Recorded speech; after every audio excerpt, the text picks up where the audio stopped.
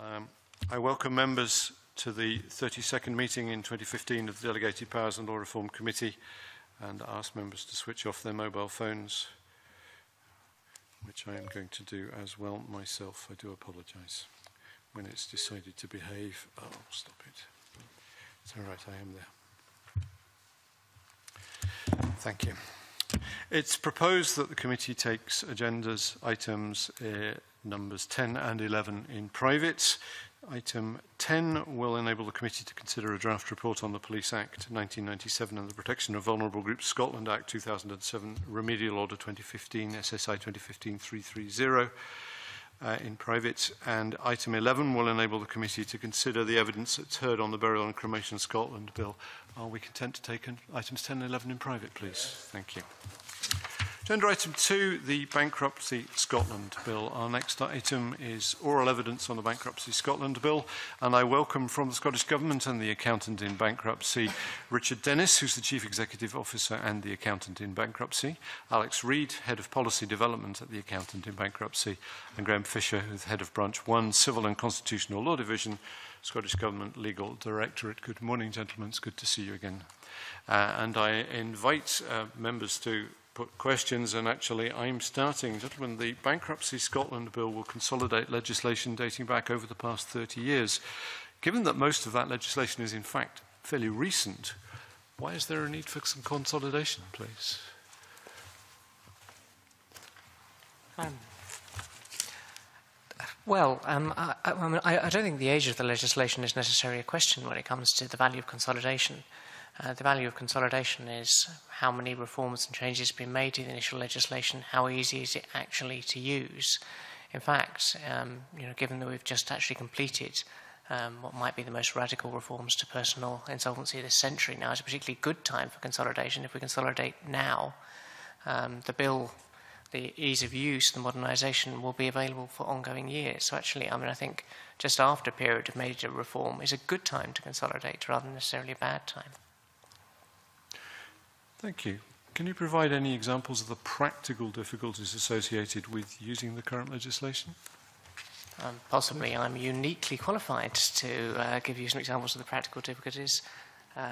Members of the committee might remember I was appointed to the Accountant in Bankruptcy in April, coming to use the new legislation in its current state is very difficult to follow.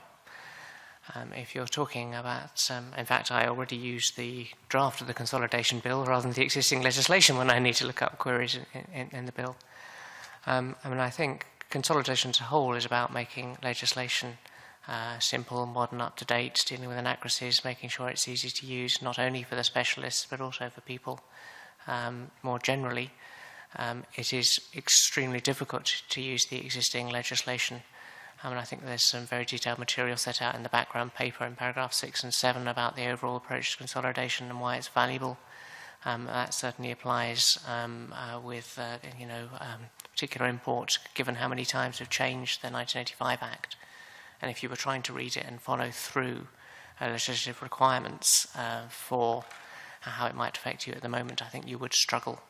You would need lots of different documents on the table in front of you, unless you had been able to pay for one of these electronic consolidated versions, which some of the professionals have access to. Mr. Dennis, you said we've just undertaken a major reform of the law in this area, and that's self-evidently so. I wonder at what point in the cycle we discover there is a need to tweak legislation. And I just put it to you that perhaps the time where the need to tweak legislation becomes most evident is as one implements immediately after a major reform, where as people engage with the changes, they realise there are changes. And therefore, one might conclude, if that statement is across the broad experience correct, as to whether there is not therefore a case for waiting to see what further requirements there are following major reform for further change before doing consolidation. I'll ask my colleagues to come in a moment on that. My particular perception is that, yeah, we did an awful lot of very radical things in the Badass Act. we will want to see what the impact of compulsory financial education for certain classes of debtors is. I think there was a members' debate on the use of the moratorium, which we also introduced around a fortnight ago. The minimal asset process is new and fundamentally different. The work of the common financial tool is also a significant change. And yes, we will want to see how these changes are bedded in and whether they deliver what Parliament was hoping they would deliver. I would also say, if you go out to the wider stakeholder community, they are very keen for us to stop changing things for a while.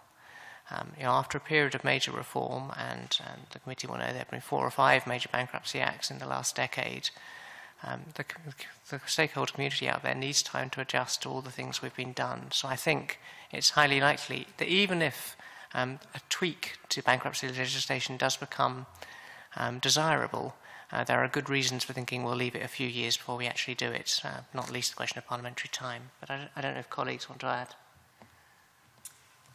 I suppose I would just maybe mention that obviously we had a Scottish Law Commission report in 2013 and then the series of changes in the 2014 Act, and there's one issue in particular about the preparation of consolidations where if the work isn't done it can end up being lost because there's obviously detailed technical work that the drafter has to do to put the consolidation bill together, and there's always a danger with consolidation bills that if you wait that work becomes lost because of further changes to update the law, which can come from across a range of different areas and not just necessarily, for instance, in this case, the Scottish Government's proposals to change bankruptcy law, but other ad hoc consequential amendments that other legislation in other areas might be making to the particular act in question. So that there's always a danger that you wait for the next set of policy reforms.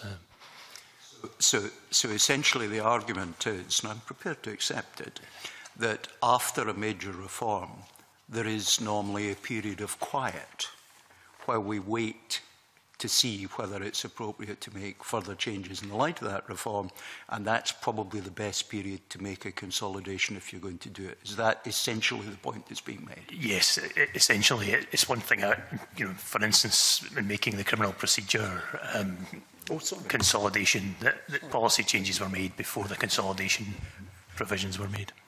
I think maybe just one other thing is that consolidation was an option at the time of the Bankruptcy and Debt Advice Scotland Act, as that Act was implementing just about all of the SLC recommendations.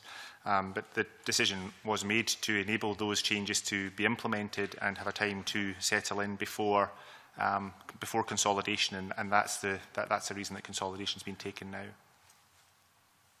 Thank you. I think that's pretty helpful and comprehensively got to the next set of questions I think we were going to ask on timing. So I think, John, we've probably got to your section, please. Okay, thanks, Convener. As I understand it, the Scottish Law Commission had 38 recommendations in its 2013 report, and I think the majority of them have already been introduced. But one change that seems to be happening here is concerning the protected trust deeds. So can you explain why it's considered appropriate to bring the protected trust deeds within this bill, which I understand is restating what was in secondary legislation to become part of primary legislation? Yes, I mean, obviously what the bill does principally is to consolidate the material in the Bankruptcy Scotland Act 1985 as it's been amended from time to time, and the bill obviously takes in the other legislation that's amended the 1985 Act directly, and then, as you say, it adds in the Protected Trust Deeds regulations, and that was recommended in the SLC report, recommendation 38. In particular, I think the Commission note that the Law Society's view that the Protected Trustees regulations are core to the daily practice of insolvency law, and they took the view that because it's a complex body of law and also too important to relegate to subordinate legislation, that it would be useful to include it in the main bankruptcy statute, and that's what the approach that the bill takes, and certainly the government supports that approach. I mean, it's considered that protected trust deeds are a major alternate route into insolvency protection, and that that's sufficiently important to warrant inclusion in the primary legislation in this area. It might also be worth saying that the provision for protected trust deeds has always been made under the bankruptcy statute, and Schedule 5 to the Bankruptcy Scotland Act 1985 had provision for more detailed provision for protected trust deeds in the past, and that's being again kept in the main bankruptcy statute, and that's the approach that's being taken in the bill. So it fits well within the framework of the material that's being consolidated in the bill. And at the same time, there's a need in this area to keep flexibility because of changes in the grant of voluntary trust deeds for the benefit of creditors, which is what these measures regulate, and that's so that's also something that's maintained and consolidated in the bill. The powers for the Scottish ministers to change the area by regulations if necessary. And yet, presumably, they were in secondary legislation consciously for a reason. They were not previously in primary legislation. Yes. So what has changed? Have they just become more important? I think the overall framework is seen as being important. So some elements, for instance, the power to set forms in relation to those regulations is going to be maintained in regulations, but the overall framework is more of that is to be added back. It was a conscious decision in the Bankruptcy and Diligence, etc. Scotland Act 2007 to take wider powers to adjust the regulation of protected trust deeds, but that is because of this need to be able to react to changing practices on the ground in the different forms of trust deeds that debtors can grant, advised by insolvency practitioners for the benefit of their creditors. So, I mean, how should we decide, or how should anyone decide what goes in primary legislation and what goes in secondary legislation? That's a very good question. I suppose the overall importance of the framework. There are some particular areas, and I suppose the Delegated Powers Committee are peculiarly well placed to judge that in terms of what you see from day to day in terms of forms. I suppose commonly and other aspects of legislation, for instance, updating values in legislation, one that's particularly relevant to the bankruptcy legislation. But I suppose those kind of measures are sometimes seen as more administrative or more minor, though they can be important in practice as well. But it's those kind of areas where flexibility is necessary. I suppose there is one reason why you might have things in subordinate legislation.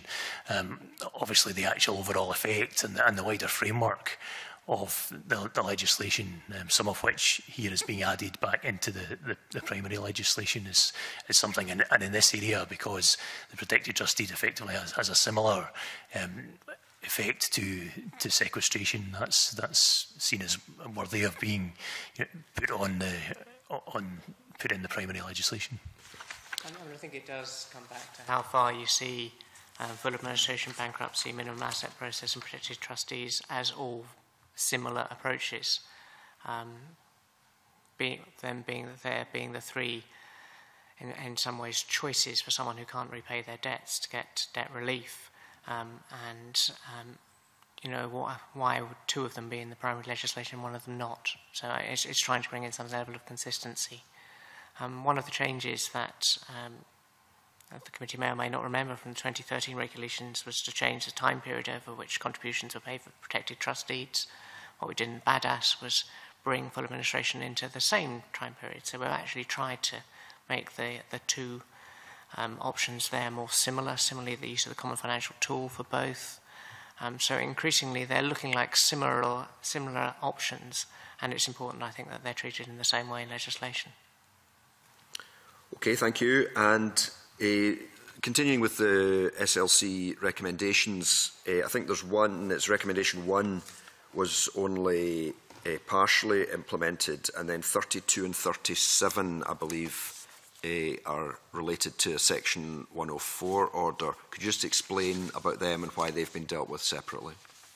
Yes, I think in relation to the first Law Commission recommendation, that was basically to remove the words or interest when talking about a right or interest that the debtor has, which may vest in the trustee in sequestration. that was considered at the time of the 2014 Act and discussed in detail with the Scottish Law Commission. Essentially, there was a concern that if that had been implemented in all of the different areas where it had been considered by the Law Commission, that it may have inadvertently led to a doubt in what transferred very much at the margins to the trustee in sequestration when the debtor was sequestrated and during the period of the sequestration.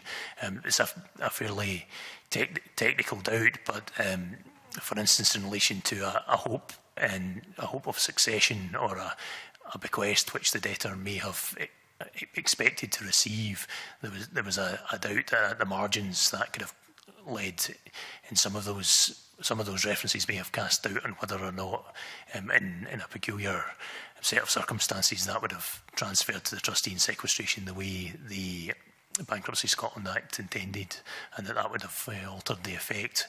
But that was considered with the Law Commission at the time, and the proposal that ended up going in the 2014 Act to amend some of the references to stick to just referring to a legal right transferring. That was taken forward in 3 of the references, but not for the others, and that was agreed, and that approach is maintained in the bill. Just it was felt a bit safer just to leave it as it was. Yes, because there might be kind of consequences if it was changed. Yes, broadly. Exactly. Right. Okay. Yeah. And then 32 and 37. Yes, absolutely. To address the others, I mean that goes partly to the provision that's included in the Section 104 order. I would actually say it's partly confusing in terms of recommendation 32, because there isn't actually any provision in the 104 order which gives effect to that. But essentially, because it's been superseded by the repeal of measures for composition out of bankruptcy by the 2014 Act. But what both of those recommendations would have done would be to fix very minor errors.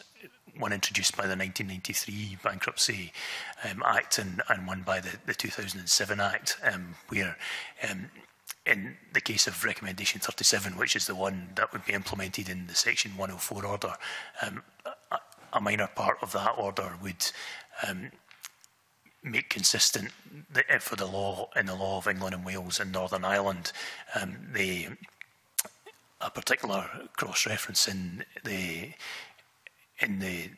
Bankruptcy Scotland Act 1985 and the way that's been amended, so that would introduce a level of consistency on that particular point. So that point's left for the 104 order rather than being included in the bill, because it deals with the law of England and Wales and Northern Ireland. Yeah, so just to clarify for those of us that and people who are not terribly into all the legal side of it, I mean, we're not actually changing the law in England, Wales and Northern Ireland. Is it just making... Is it a consequence of us changing the law here? Is that how it works? It's in consequence of us changing the law here, but we actually are. The 104 order actually will be changing the law in England and Wales and Northern Ireland, and that's precisely what that narrow aspect of it does, to fill in that gap. Practice, can you give an example? What would that actually mean? Yes, I mean, the particular example is about concurring creditors who apply for, in relation to a debtor application for bankruptcy, and filling in the part of the rule of the law of England and Wales and Northern Ireland, which means that the limitation rules, which would mean that a creditor's claim would lapse because it had expired over a certain amount of time where the creditor hadn't pursued that. There's provision in the Scottish sequestration rules to say that those limitation rules don't have effect because the sequestration has been entered into in Scotland. So it says that because the bankruptcy's happened, you don't have to worry about a creditor's claims ceasing to have effect, or they don't lapse because of the rules in the law of England and Wales and Northern Ireland because the bankruptcy's been brought in Scotland. So that effectively puts the rules on hold because the bankruptcy's has taken effect in Scotland. Okay, fair enough, thank you. So just to tie off the 104, so the effect of the 104 is not a consolidation, it's a change in the law. There's 3 different things really that the 104 order does. the first category is of the kind of change that I've just mentioned. It's filling in bits of the law of England and Wales and Northern Ireland where the 85 Act previously extended into the law of England and Wales and Northern Ireland. So it makes a few freestanding minor provisions of that nature.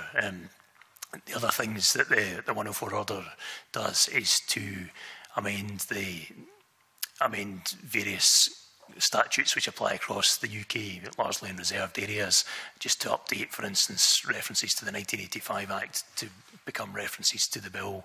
And the third thing it does is to fill in a very minor part of Westminster procedure where the bill maintains the powers of the Secretary of State to make various provision by subordinate legislation, for instance, in relation to fees on the reserve side. Right, perhaps just to complete the 104 order, what effect does it have on the consolidation that's before us, and the 104 is outside that, if the 104 order does not pass, or does not pass in a timely fashion? Does that in any sense invalidate or require any change to the consolidation bill that is before us, or is it essentially incidental? Is essentially incidental, or I suppose more accurately perhaps consequential on those changes, but it is an important part of the package, and it's important that the 104 order is made, and we've obviously been working with the UK government for a while for the 104 order to be put in place. So it is an important part of the package in order to ensure that the overall package works. But the content of the bill doesn't depend on itself on those changes. Just to be absolutely clear, while the 104 and what it does is important, its passage or non-passage need not have any effect in the consolidation process that this committee and then Parliament is considering, whether it passes or not. Yeah. Essentially that's right in terms of the content of the bill. Sorry, do forgive me. You're using a weasel word, which is well, essential. I'm going to come on to explain that. Obviously, it's it's for Parliament to decide that it's content that the material in the 1985 Act has been consolidated in what's brought forward. Now, as I explained, that there are parts of the 85 Act which will effectively be reproduced in the 104 order, and that's part and parcel of the devolution settlement, that those aspects, and they are fairly marginal aspects, because we've been able to keep keep most of what is in the 85 Act in the consolidation bill together, but there are these aspects, but there are aspects where, because of section 29(2)A of the Scotland Act and the restriction on legislative competence, the Scottish Parliament can't make provision to change the law of England and Wales just as a matter of the devolution settlement, and that's something where the 104 order is the mechanism that is used for that. Am I correct in understanding that if for any reason the 104 order is not made, and I'm not suggesting that it won't be really, then we would drop back to the 1985 Act, or we would drop back to something pre that? Yeah. Would there actually be a hole in the law? It would just... There would be a hole in the law of England and Wales, and it's a fairly marginal hole in the law, but it certainly would be a small workability difficulty in the law, and so yes, the intention is that the package of measures passes, including the 104 order. And, so the 104 is necessary to give the full range of powers and effective law, which yes, the package is intended to give, and we can't just drop back to the way it was previously written. I suppose if there was some problem in extremis, but we have no reason to expect that's the case, and there are no concerns with our UK government counterparts about the time scale for the overall package of measures, which has obviously been planned for some time. But in extremis, then yes, we wouldn't want to disrupt the law without the 104 order. Okay, I'm wondering whether I could then move you back perhaps to the consultation on what we have in front of us, and ask to what extent the accountant in bankruptcy and the Scottish Government were consulted about what should be consolidated, literally what's in there and what isn't in there, please. Can you start with the Scottish Government? Yeah, certainly. In terms of what's in the bill and what's not in the bill. I mean, I suppose the basic premise from which the consolidation project started was just to consolidate the 1985 Act, and that was the reason why initially the Scottish Government and the Accountant in Bankruptcy approached this, because it was seen to be valuable to consolidate the 1985 Act material, and that's very much where the proposal started from.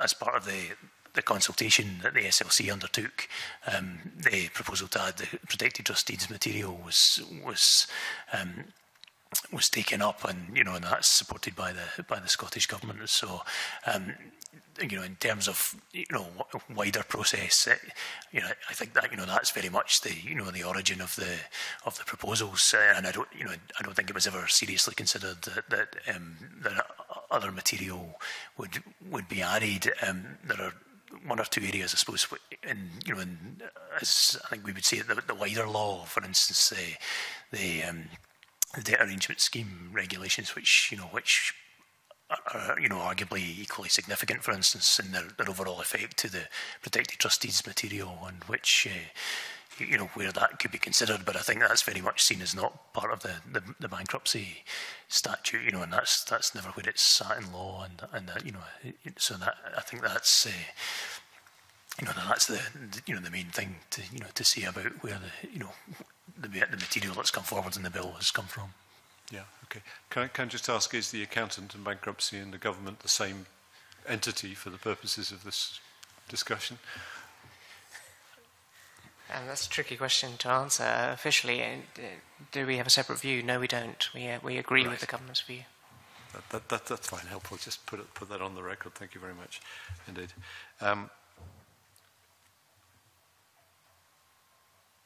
Are there any comments, or have there been any comments from stakeholders about the answer that you've just given me, Mr. Fisher?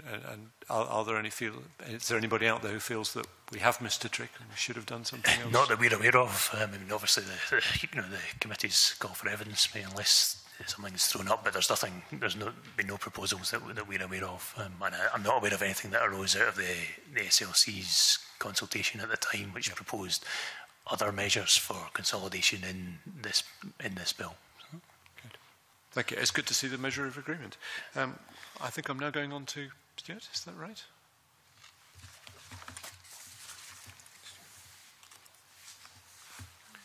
I'm looking at the competence consolidation. Am I not? Or am I going to John? Get enough of that. I think I've covered the point. Right, that's fine. That's okay. If you're comfortable, we've covered that. Then I am going to John. Thank you. Back to myself then. Yes, please, John. Thanks, yeah. Convener. Thank Sorry, you. It's all right. confused We're there. Moving the whole move into more kind of general areas, making practitioners aware, insolvency practitioners aware of, and other stakeholders perhaps, of this bill as and when it's passed. Will there be work done to kind of update people? Can I ask Alex to deal with this one? Sure. Well, I think AIB has made significant efforts to make stakeholders aware of the consolidation and of this bankruptcy legislation. As examples, we've highlighted through news releases the initial introduction to the Parliament, and we've highlighted this on AIB's website, but probably more importantly at a wide range of stakeholder meetings that AIB holds. Includes the Debt Insolvency Stakeholder Forum, which the progress on consolidation is a regular item for discussion. And that forum has key stakeholders from insolvency practitioner sector, from money advice sector, from creditor sector. So we're trying to keep in close touch with all of those groups. We're also host annual open stakeholder sessions, AIB with workshops on a range of topics in Glasgow and in Edinburgh and in Inverness. They're actually taking place in January, February this year, so that will be another opportunity to both communicate the information on the consolidation bill and receive any feedback from stakeholders. The feeling is people are actually pretty up to speed at the moment, those that are most interested, and so there won't need to be a special push after the Act is passed. I would have thought not. I think people will be up to speed on this. Might be worth adding that typically it's a fairly small world we deal in. Yeah, yes. Now, when talking about the industry part of the sector, there may be between 100 and 140 licensed insolvency practitioners in Scotland. Almost all of them will be members of ICAS or the IPA, and the stakeholder communication channels are very easy and very quick with the fee-paid sector. Slightly harder to get to the free money advice sector, but again, we have good channels through Citizens Advice Scotland, through the Money Advice Service, the Money Advice Scotland, and so on. Okay, and then another separate subject. I realise obviously that corporate insolvency is not included in this because a lot of that, as I understand it, is reserved. Will there be any kind of parallel process for consolidating that legislation? There is a lot of interest amongst our stakeholders in the corporate insolvency world and our plans for that, and I'll pass over to Alex to give us a brief outline of what we're planning to do on that the next year or so. Well, we have a process of modernisation of corporate insolvency that's taken place. I think it's correct to identify that that's broadly reserved, although not wholly reserved. So we are... There is two main streams of work that has been taken forward in relation to Scottish corporate insolvency. At the moment, through a Public Services Reform Order, we are making changes to the 1986 Act as it relates to Scottish insolvency processes to try and modernise the processes here and effectively bring these into line with other changes that have already been introduced for practitioners in England and Wales. And that will effectively lay the foundation for the modernisation of Scottish corporate insolvency rules. Practitioners have been calling for this for a long time because of the mismatch of the practices for corporate insolvency. So that programme of work will be taken forward in parallel with modernisation of rules in England and Wales, with the intention of having revised and modernised rules commencing at the same time. So when you say rules, that's not primary legislation? That's not primary legislation. No. So the Public Services Reform Order makes changes to primary legislation in the 1986 Act as it applies to the devolved aspects of corporate insolvency. The rules will then be secondary legislation that would cover the relevant processes of administration, receivership and winding up. Okay, thank you. And the other area, going back to this present bill, assuming it is passed, what will happen then about secondary legislation? Will there be a need for updating that as well?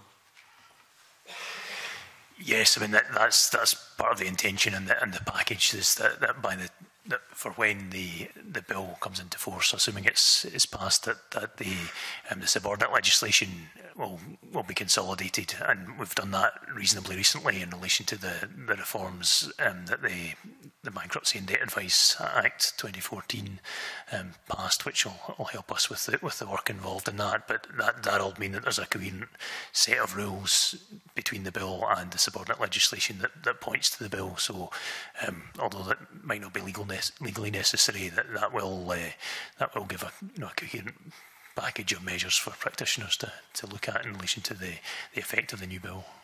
So what kind of process would that go through, and what kind of timescale would there be for that? Yeah, I mean the overall timescale roughly for I think for the bill to come into force, granted a fair window, would be towards the end of next year, and that would allow the Parliament to scrutinise the package of regulations and orders that's necessary in the autumn next year. And there's probably, and even haven't the exact way that you cut up the different provisions, could work in different ways, but there'll probably be, certainly there'll be several different sets of measures to be included in that. Okay, and stakeholders would get the opportunity to feed into that process? Yes, absolutely. Okay, thanks so much. Do you anticipate that involving any significant transitional arrangements? There are transitional arrangements provided for in the bill itself, which by and large means that the bill will apply for new sequestrations. That sequestrations applied for or for trust deeds granted after a commencement date, that commencement date towards the end of 2016, as I explained, and so that would be the transitional arrangement. So the current measures will continue to apply to sequestrations and trust deeds which are in train at the moment. Right, forgive me, what I guess I'm trying to establish, and I did use a technical term, so forgive me. Am I right in hearing you then as saying that after a certain date we'll be on the new regime, yes, and up to that point, and the point will probably be the date of sequestration, we will be in the previous regime? Yes, I mean, there'll be a continued need to look at the old regime for existing sequestrations, yep, but it'll be the new sequestrations after that date that to come back to my original question, you wouldn't anticipate those that were in the old regime being subject to some of the new rules because they're now in force? No. It would simply be a clean break. Yes. I'm sure would make sense. That's fine. Thank you very much. Stuart, do you have one final question? I do, and it's just about the basically mechanical process. A decision has been made as to what legislative provisions are being consolidated and taken into the consolidation bill. And I'm parking 104 considerations. Let's not go there. We've covered that.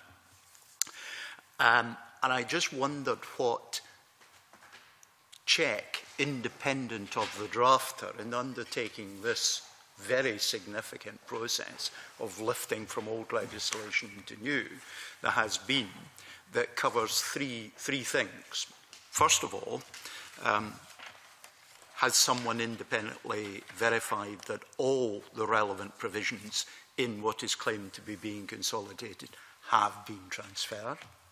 Secondly, has the check included verifying that nothing out with what is claimed to be consolidated has inadvertently been transferred in the Consolidation Act? And finally, has someone independently verified that the transcription, leaving aside the broader issue of clarifying words, has correctly transferred the legal effect to the consolidated bill? In other words, given that someone has sat in a darkened room for a considerable period of time, making this transcription from the existing law to the new, what independent check has there been on that process? Because I have yet to meet someone who is not fallible. Yes, and it's a long technical bill, so I very much understand the question. I mean, I can certainly be saying, obviously, this is a government bill, and the government's putting it forward, and and we have looked at the bill, and we're happy that it's, from our point of view, that it's a consolidation. I don't know what degree of independence beyond that you're looking for, but I mean, obviously, the parliamentary process is part of that scrutiny. But so I'm really. Independent, perhaps, is not necessarily the word I'm focusing on, just someone other than the person who's been doing that. There has been somebody looking looked over their shoulder subsequently, because it's not something I could do and hand on heart say. But I think it's important that the committee knows, and perhaps hears just a little about who functionally, not as an individual named, has looked at that process and satisfied themselves, because I think that is essential to our being able to say to Parliament, this is a proper transcription. Well, certainly, like I say, I mean, as I mentioned, this is a government bill, and the government's putting it forward that we would put forward, any bill. So, although it's led by the drafter at the Law Commission, and that's essential because of the nature of the consolidation work, it's a government bill, and it has obviously been checked by ourselves, and the government's lawyers. So, to that extent, yes, but I'm back to the quis custodiet ipsus custodies. Who guards the guards? In other words, what separate? The thing I really want to hear is what separation is there between the person who's actually been charged with this lifting out of the existing legislation into the new, and the person who has looked at that output. What separation is there between these people, so that we've got the best possible assurance that somebody has, with a neutral point of view, not part of the process of making that transcription, given such professional assertion as it's possible to make, the transcription has been correctly undertaken? Yes, well, I mean, certainly, I mean, if the Law Commission drafter is the guardian, then you know, as part of our job as government lawyers in looking at the consolidation, then our role is to guard the guardians, and we have checked the bill to ensure that it matches these your three criteria. I suspect you'll get some reassurance on that when you have the draftsman in front of you. It's not as if he goes into a darkened room and doesn't consult any of his colleagues ever. The SLC did publish a draft bill. In the supporting papers, you'll see there's this curious thing called the Table of Derivations and Destinations, which is allegedly there to make it easy for all of us to check that there is nothing in the new legislation that wasn't in the old legislation, and every bit of the old legislation has been taken forward into the new legislation. And there are people out there in the world, unfortunately, who will be spending their time going through the tables of derivations and destinations, and I'm sure will bring it to our attention if they feel we've missed something. I just wanted to get it on the record. The question we will return to on another occasion. Convener. Thank you very much. It's just one other thing that I would like to go back to, and I recognise it is an element of going back to, whether we've necessarily got everything on the record that you might want to say about the law relating to reserved matters, although we've extensively discussed the 104.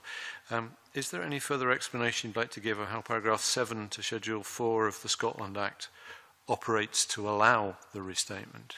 Yes, I mean, I would welcome the chance to put that on the record. Okay, thank you. Yeah, I mean, I think it's set out in the drafter's note in the bill, but also, yeah, I mean, it's true to say that in some areas the bill does restate the law on reserved matters, but it's not thereby beyond legislative competence, and that is, I suppose, slightly unusual for bills before the Parliament.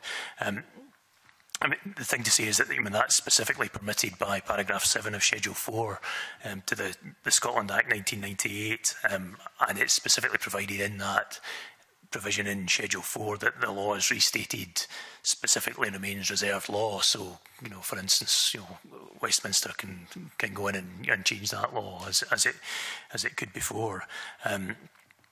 And in wider terms of the tests for devolved legislation, the aim of the bill is otherwise, of course, the consolidation of existing law. In this case, a fairly pure consolidation. Accordingly, there isn't a problem from a legislative competence point of view with the bill.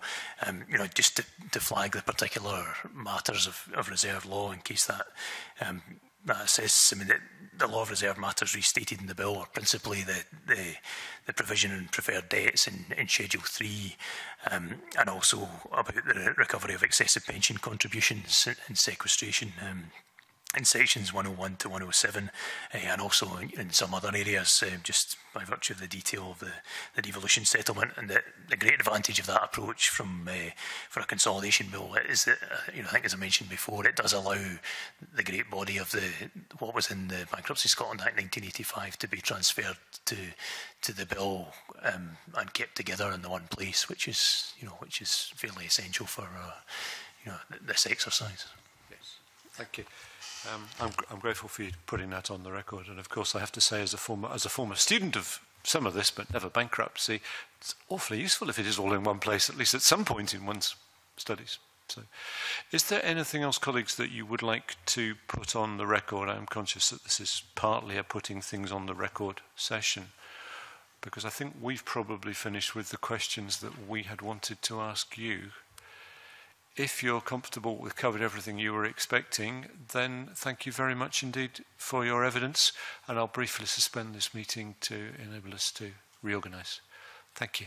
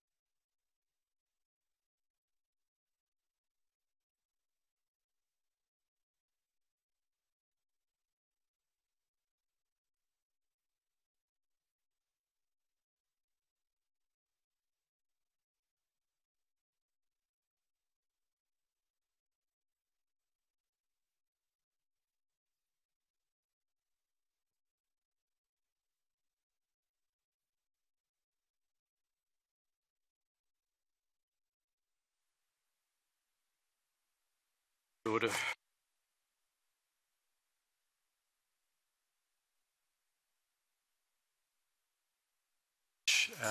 To return to agenda item 3, which is the Bankruptcy Scotland Bill. The purpose of this item is to consider the Scottish Law Commission recommendations in relation to consolidation in this bill. Of the 38 SLC recommendations, 32 have already been given effect prior to this bill.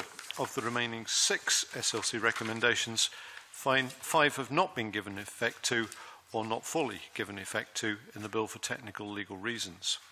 Does the committee agree that only SLC recommendation number 38, the inclusion in the consolidation of the law on protected trust deeds, formally falls within the committee's remit for scrutiny? Yes. Thank you.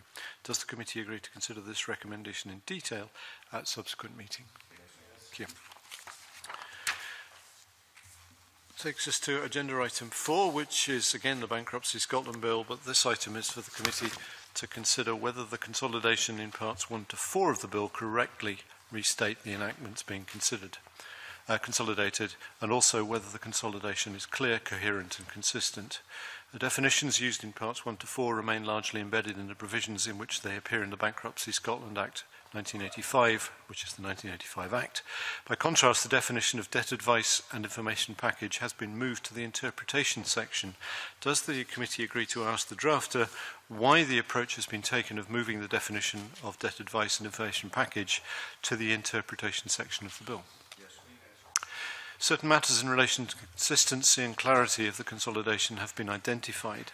Does the committee therefore agree to ask the drafter why the subject to wording which appears in section 5.2b1 of the 1985 Act has not been restated in section 2.1b1 of the bill, and whether the provision as restated is sufficiently clear as regards to the qualifications set out in section 3 of the bill? Yes. To consider whether replacing the words at the date of the presentation of the petition, or as the case may be at the date of the debtor application is made, in the definition of qualified creditor in section 7 with a defined term, for example the relevant date, would make this definition and the definition of qualified creditors clearer to the reader. Yes. Does the committee also agree to draw the attention of the drafter to the wording in section 8.1 of the bill, which restates the words a debtor application as any debtor application, and to ask for an explanation as to why this change has been made? Yes.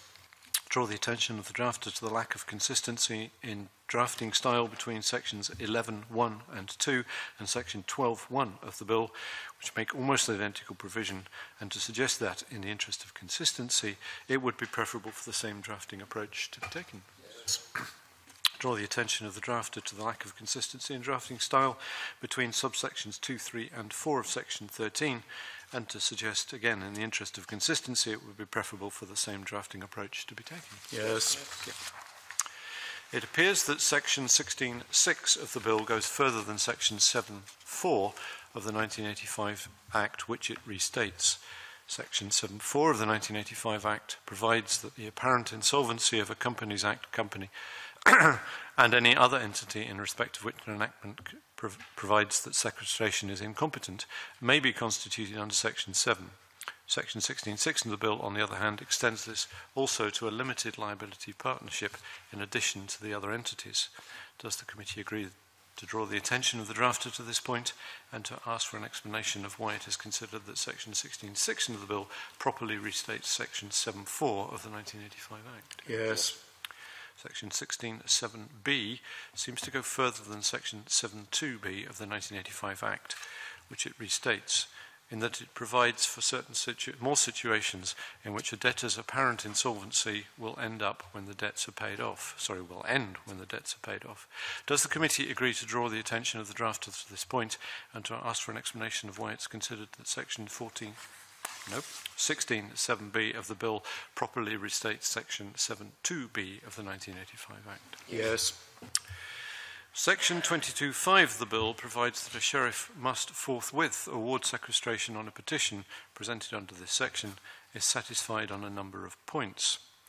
One of the points at section 22.5d on which the sheriff must be satisfied is that, in the case of a petition by a trustee, 1, at least one of 2 specified conditions applies, and 2, the petition contains a declaration by the trustee that sequestration would be in the best interests of the creditors. The equivalent 1985 Act provision appears to require the sheriff to be satisfied on either one or the other, but not both. Does the committee agree to ask the drafter why Section 22.5d requires the sheriff to be satisfied on both points set out in the subsection, while the equivalent provision of the 1985 Act appears to require the sheriff to be satisfied on one or other point, but not both? Yes. Thank you. Section 23 of the bill provides the sequestration must not be awarded by the sheriff if, without delay, the debtor pays off the relevant debts. The equivalent 1985 Act provision uses the term forthwith rather than without delay. Elsewhere in the bill, the word forthwith is changed to without delay, and in one case changed to immediately. Does the committee agree to ask the drafter for further explanation as to why the word forthwith has been changed to without delay in Section 23 and elsewhere in the bill, and to immediately in Section 71A? Yes. Yes. And also to ask the drafter to comment on what effect this is considered to have on the meaning of the relevant provisions and the consistency of the bill as a whole. Yes. In Section 24.7, the name of the Debtors Scotland Act 1987 is incorrectly given an apostrophe. Does the committee agree to draw this point to the drafter's attention? Yes. The use of the phrase fall asleep in Section 27.12 of the bill appears unusual. Does the committee agree to ask the drafter to consider whether the use of the phrase fall asleep in Section 27.12 is sufficiently clear to the reader, or whether further explanation could be helpful? Yes. Section 32 of the bill restates Section 17b(1) to 8 of the 1985 Act. However, subsection 9 of Section 17b does not appear to be restated in Section 32 or anywhere else in the bill. Does the committee agree to ask the drafter for an explanation of whether and where Section 17b(9) of the 1985 Act is restated in the bill? Yes. It appears the word have in Section 46.4a may be an error, and this should instead be has. Does the committee agree to draw this point to the attention of the drafter? Yes. The words as soon as possible in Section 23 of the 1985 Act have been restated as soon as may be in Section 48.5 of the bill. Does the committee agree to ask the drafter to explain why this change has been made and what effect it's considered to have on the meaning of the provision? Yes.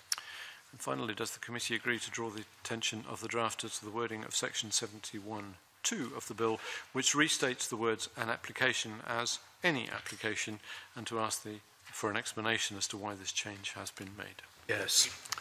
Thank you for your patience. That ends agenda item 4. And we turn now to agenda item 5, which is the Burial and Cremation Scotland Bill. This is an opportunity to invite in oral evidence on the delegated powers in that bill. And I welcome from the Scottish Government Simon Cuthbert-Kerr from the Burial Cremation Team Leader, the Public Health Division, and Graham McClashen, who's the Principal Legal Officer at Scottish Legal Government Legal Directorate.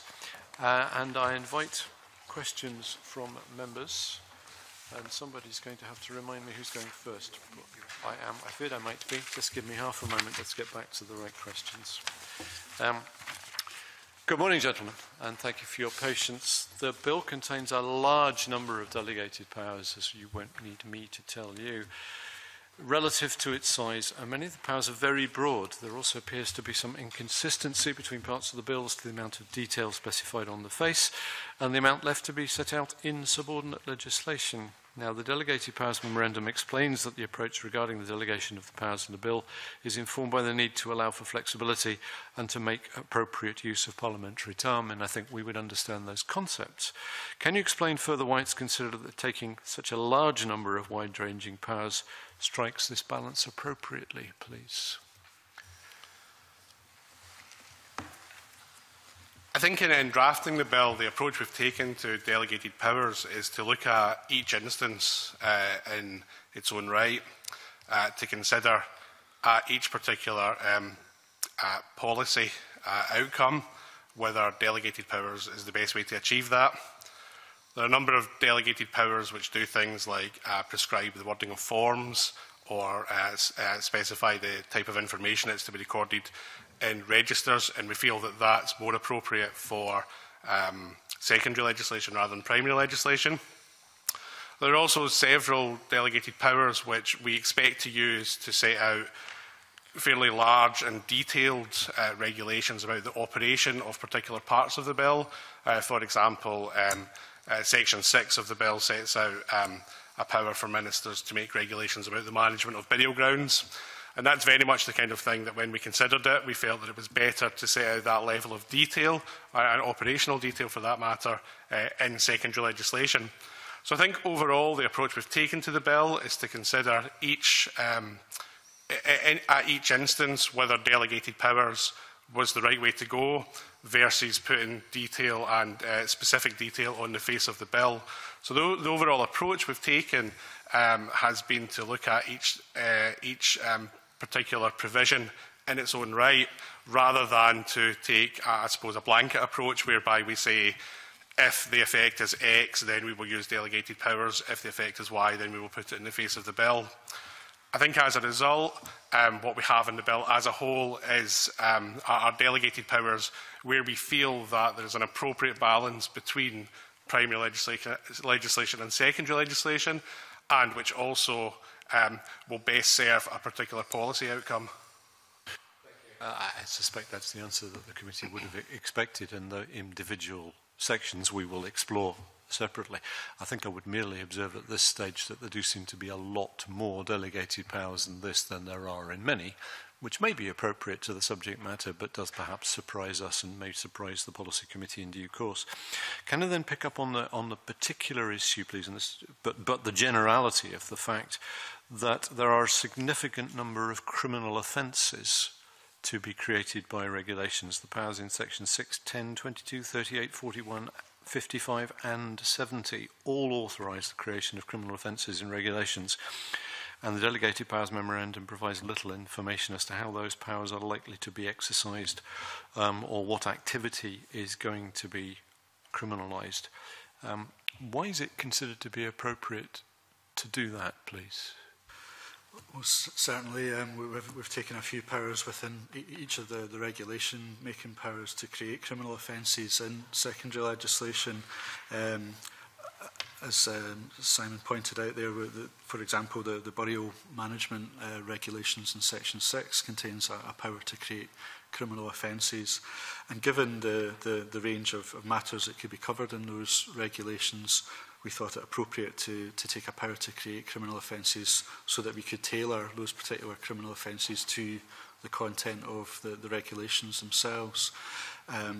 We also thought it appropriate to give an indication of the limit of the penalty as well. They are all summarily triable in the courts, and they're all subject to a maximum of a level 3 penalty as well. So we felt that appropriate to set a limit on the penalties that may be imposed on any criminal offences that we do create. So I think really the main reason is to give us the flexibility to tailor the criminal offences in relation to each particular set of regulations that we're going to bring forward, rather than take a sort of generic criminal offence about contravention of regulations. That was where we were coming from. Right. I'm wondering to what extent those who were drafting the bill gave thought to the fact that there is a general principle that it is Parliament that creates criminal offences in statute, and it is not people who generate regulations who create criminal offences by regulation. I mean, we certainly do have other criminal offences on the face of the bill as well. It was just that in these particular examples, in terms of the regulation-making powers, we thought it was appropriate to take a power to set out the criminal offences in the regulations themselves. And I don't think it's completely unusual. I don't have specific examples to mind, but certainly I'm aware that secondary legislation does contain criminal offences. Although I appreciate the general principles there, I don't think it's unusual for criminal offences to be created in secondary legislation. I wouldn't for one moment suggest that we haven't done it, but I do, as a parliamentarian, worry that the idea that we've done it once means we can carry on doing it forever. Exceptions, I think, should be regarded as exceptions.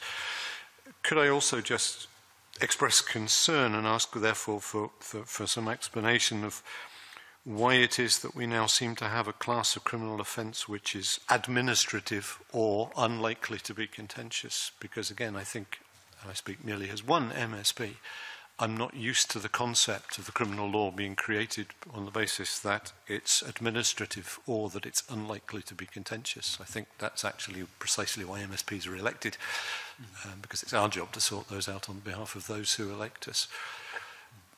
I mean, I take that point on board, Convener, as perhaps just been conflated a wee bit in the Delegated Powers memo when we were talking about the content of the other parts of the regulations. I certainly didn't mean to suggest that criminal offences are in any way administrative or uncontroversial. I take that point on board. But we've still got the issue that you feel that they can be created extensively. Now, can I simply put again on the record, the fact that you've put the maximum penalty in the statute, it's not just going to keep us happy, it's absolutely crucial. I'm grateful because this committee would have growled very, very seriously had they not been there.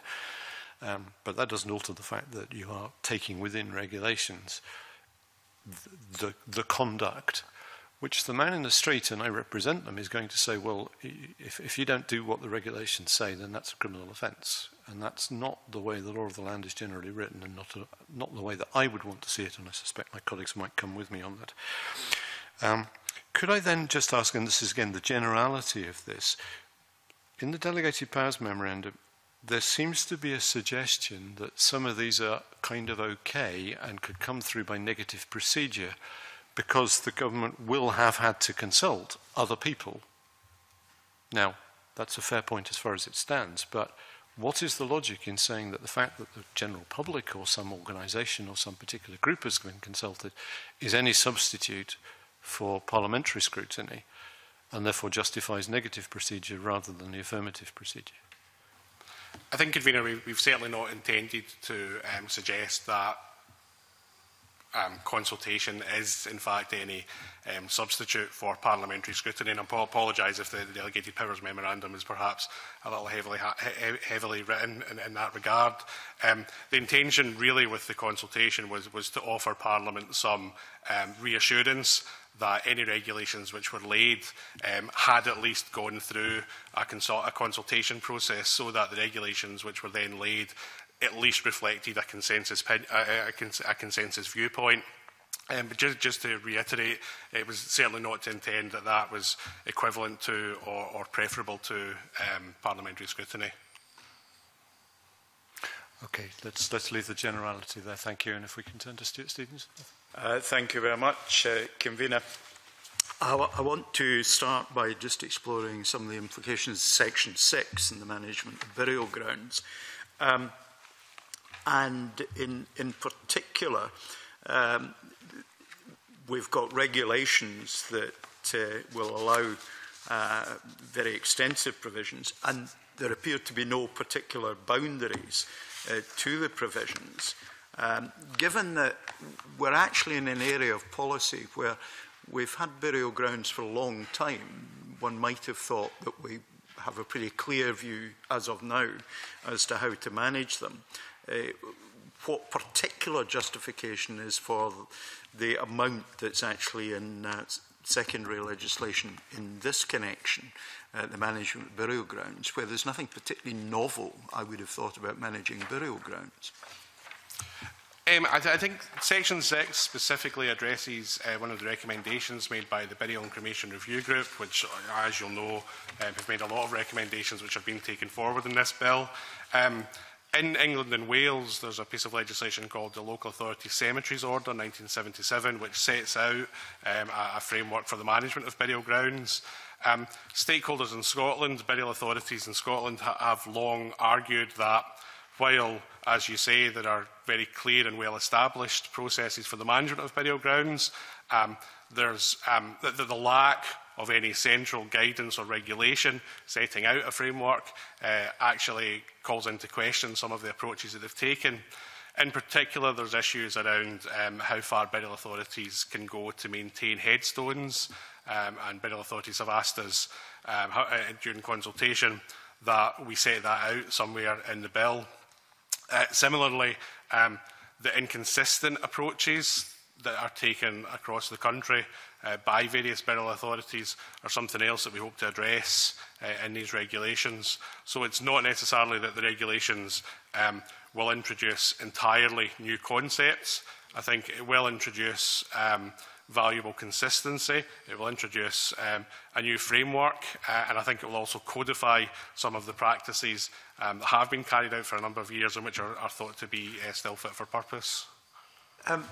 Do forgive me, but you have said it's well understood. You've said that you know what's going to be in that secondary legislation. Why is it therefore not in primary legislation if we, in effect, appear to know what it is we want to do? Why defer this matter to secondary legislation, which in the nature of things is not, well, it's not capable of amendment by Parliament. It's only capable of acceptance or rejection, whereas if it were to be incorporated in the bill, it could be dealt with in a much more detailed way by Parliament.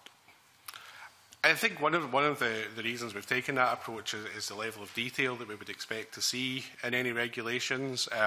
The bill at Section 6 clearly does set out quite a lot of the detail, but we consider that to be the framework.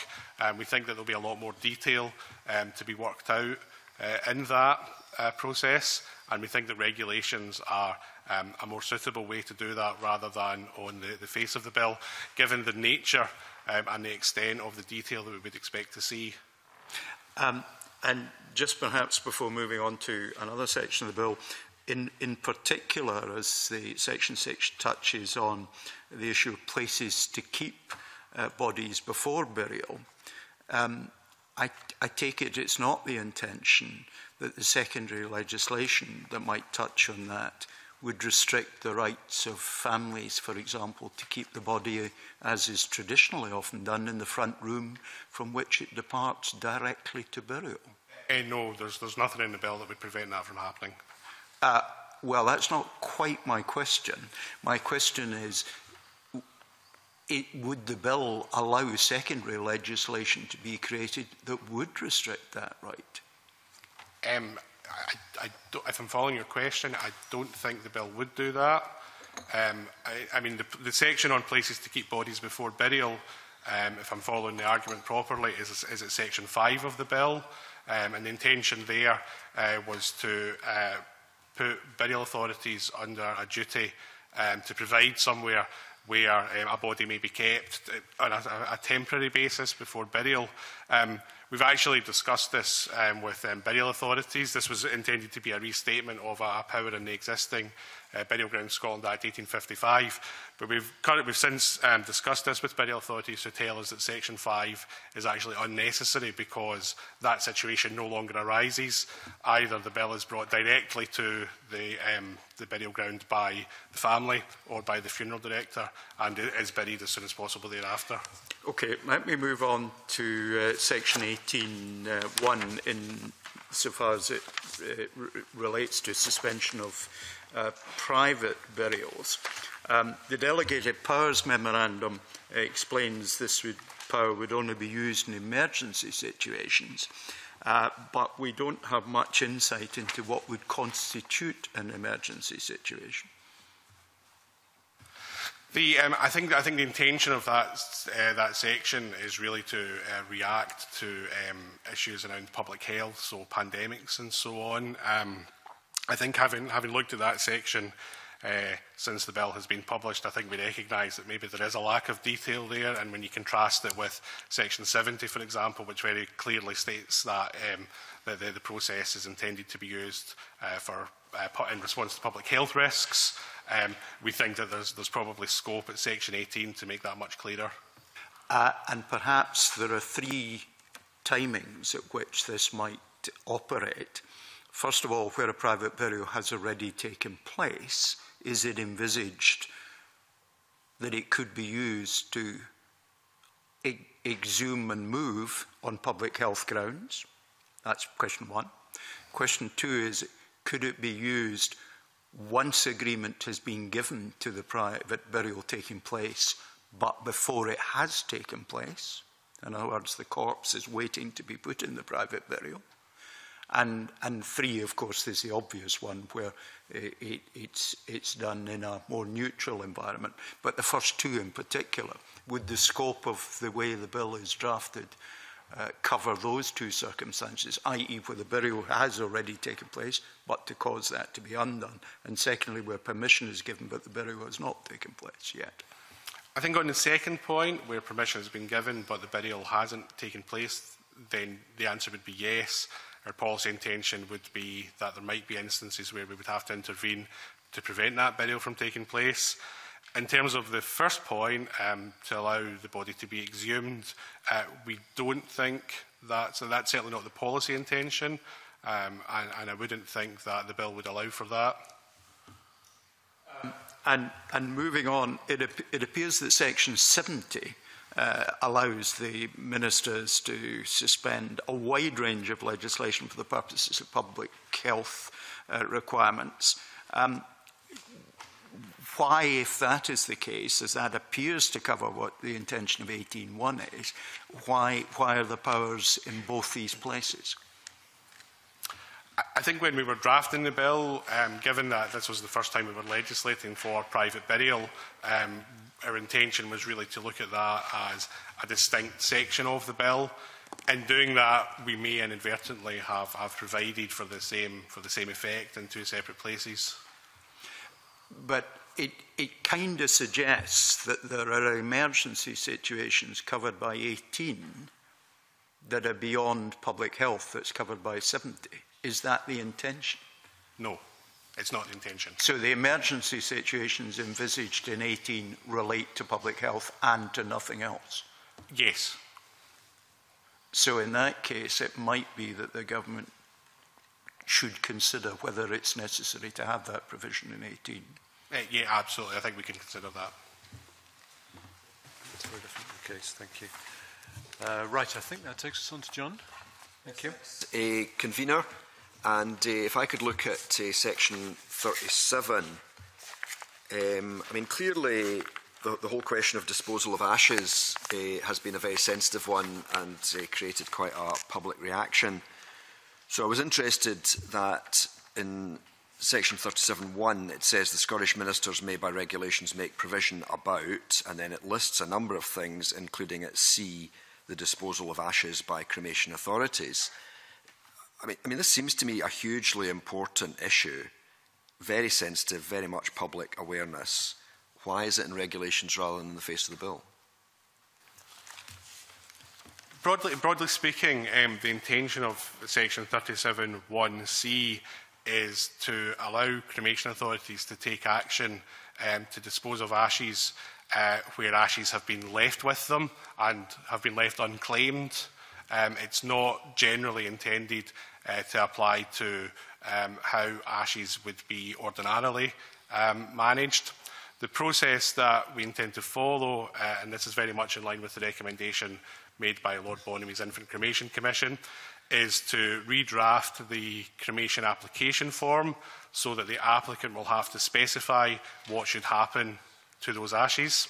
And the current draft of the form offers a number of different options, including the applicant retrieving them themselves, or the funeral director retrieving them on their behalf, or the crematorium holding on to those ashes until such time as the applicant and the family have made a decision about what happens.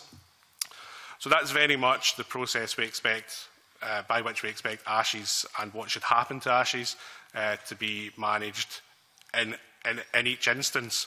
However, we are aware of situations where ashes, for whatever reason, are left at crematoriums, and cremation authorities have told us that they essentially have nothing, they have no route to return them to any particular place other than the funeral director if, for example, they lose contact with the applicant or the family.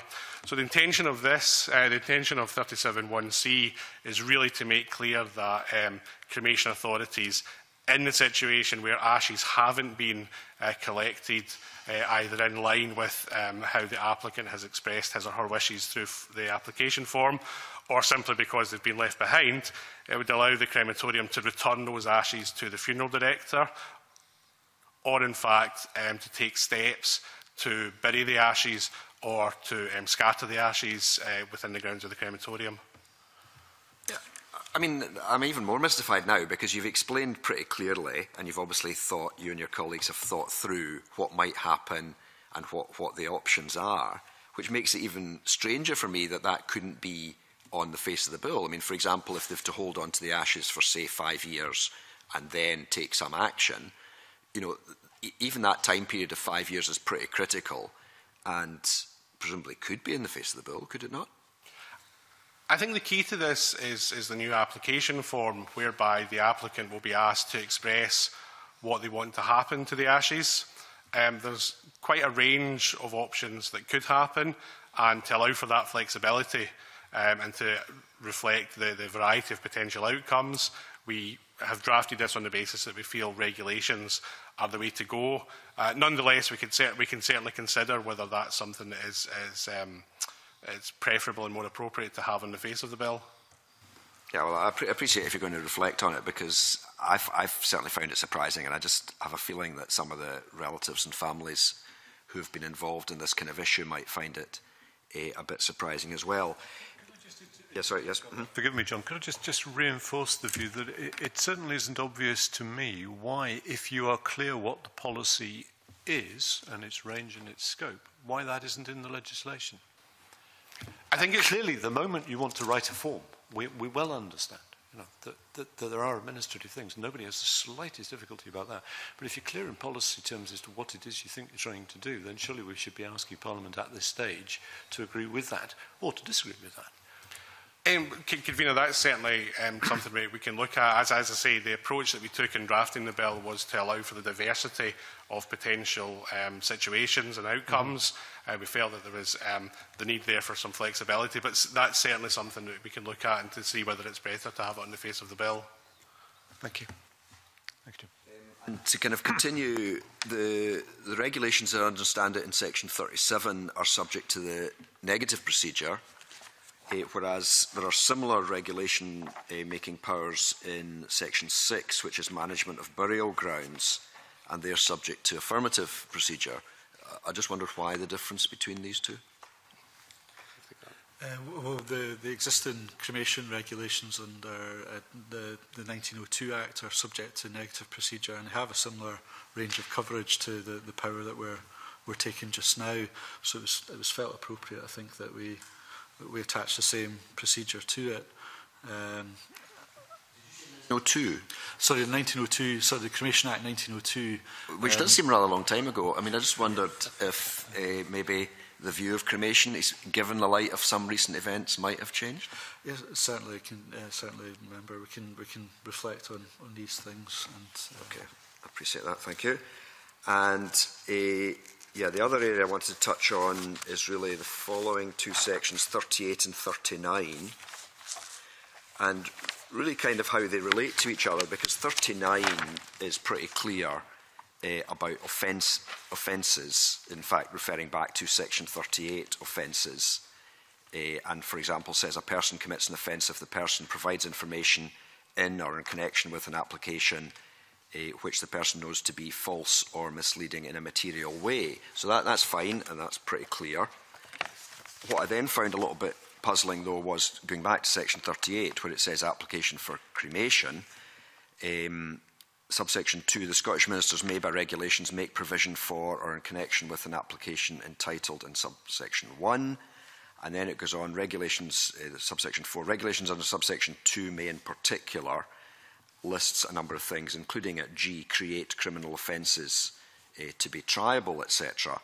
So, again, I've got this question, why, if we've got this, the pretty clear section 39, why do we need 38 for G?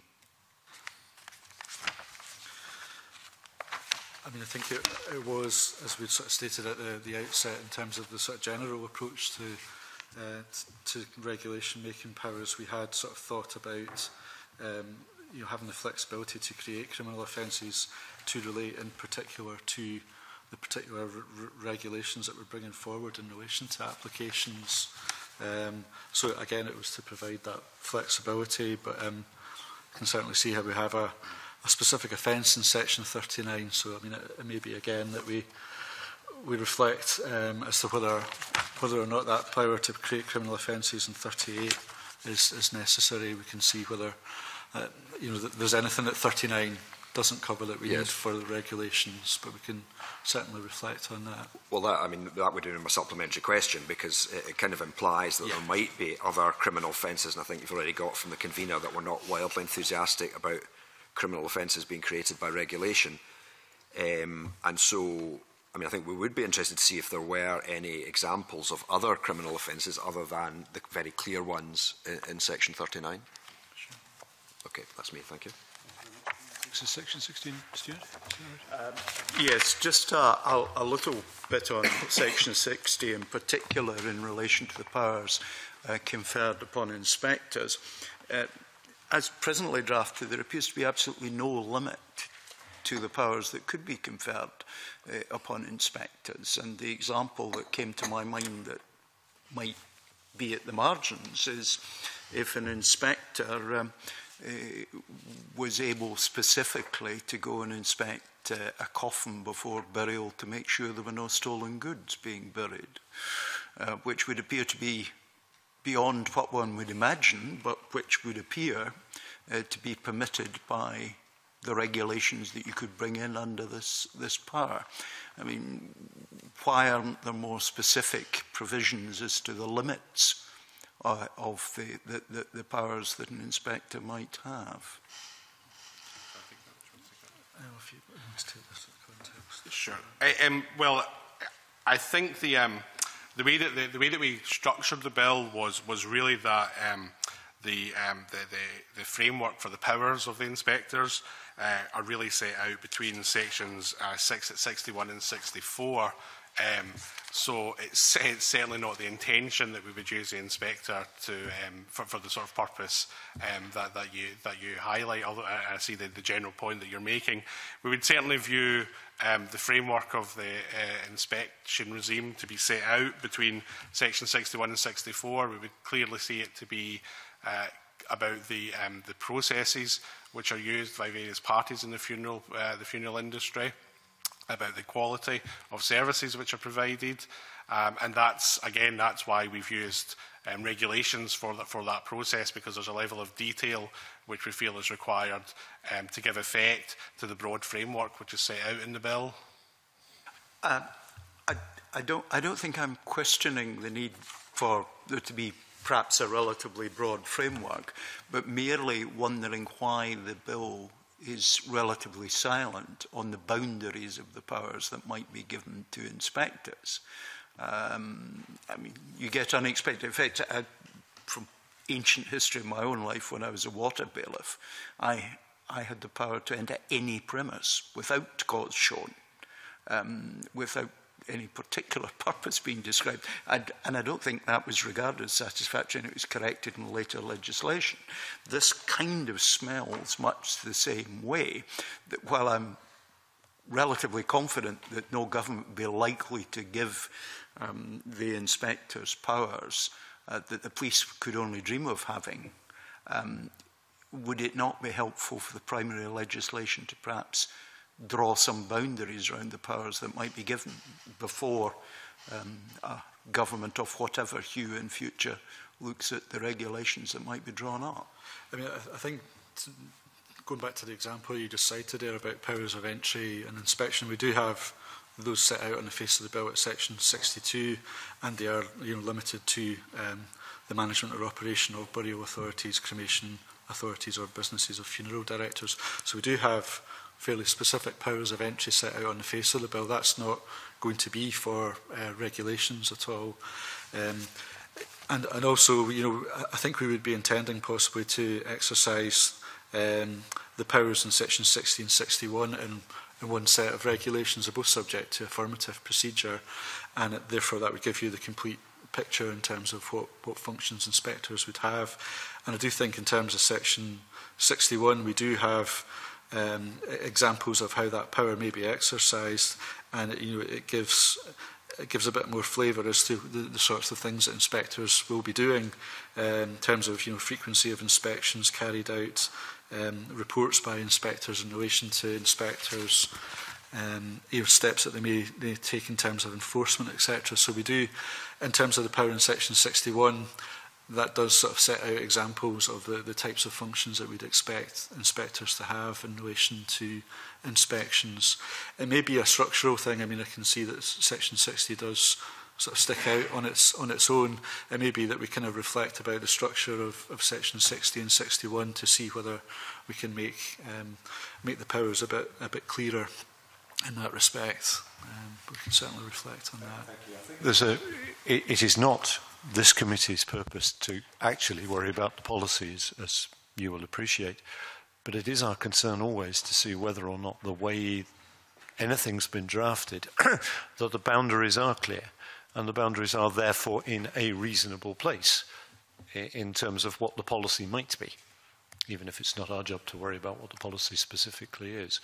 So again, every time you say, well, this section sets out the following things, and the word management appeared in there, I guess I would want to say, well, are we clear what management means? Could it actually be wider than you're really intending? Because if it could, then maybe there should be some other constraints in the text in order to limit what the regulations could cover. Because I would suggest to you that's the principle which we as parliamentarians, forgive me, I'm getting rather philosophical this morning, but we are in the business of giving the government powers. And we only want to give them the powers that they ask for, that we're happy for them to have. We're not in the business of giving them open-ended powers to do things that they might happen to think is appropriate. That's not what Parliament does. On that happy note, Richard, please. Thank you, Convener, and continuing the same theme. The Delegated Powers Memorandum describes the creation of a licence regime to apply to funeral directors as both extensive and administrative.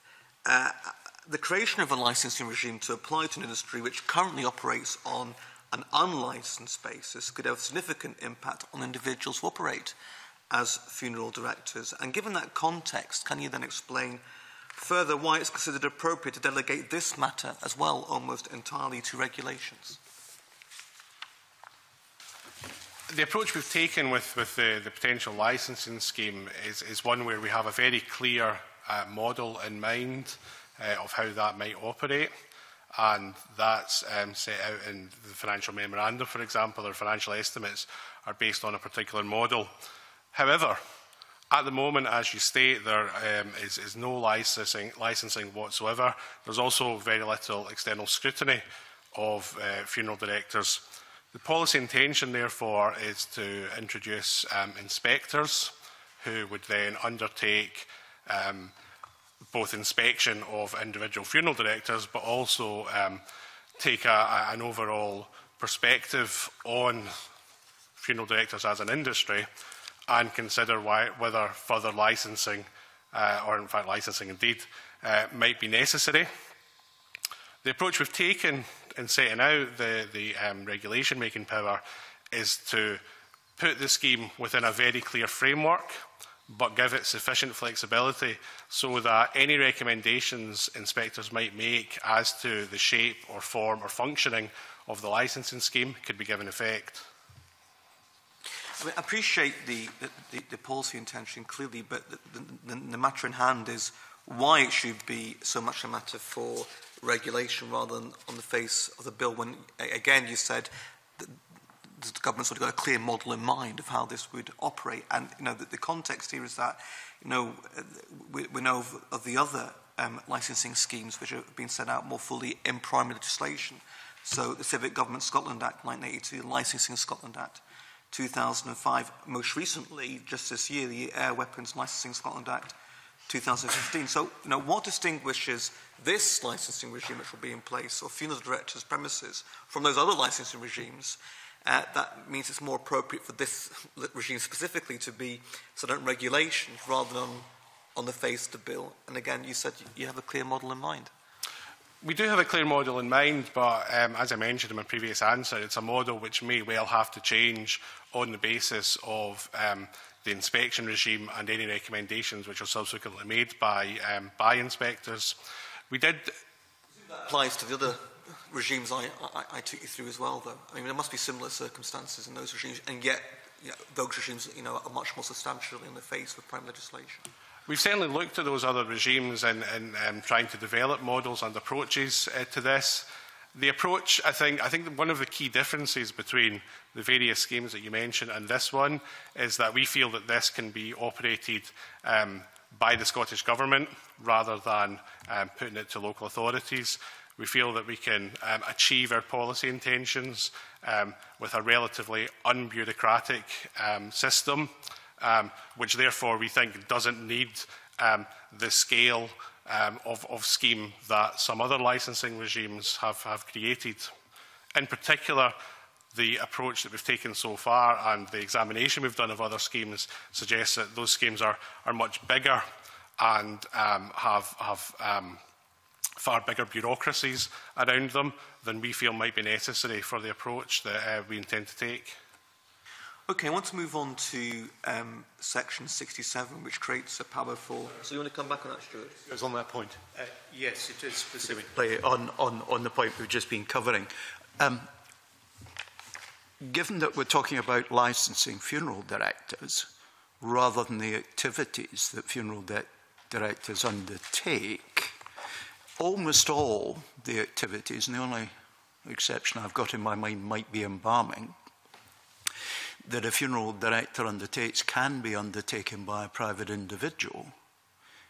Is it envisaged that the regulations would catch private individuals who undertake activities such as laying out and the activities around that, arranging for the burial and indeed transporting the remains to the place of burial, even, virtually every step could be undertaken by private individuals. Are these to be outside the regulations rather than inside? And if they're outside as a private individual, why should they be inside regulations for? In other words, what powers in relation to secondary legislation, what's the scope intended to be?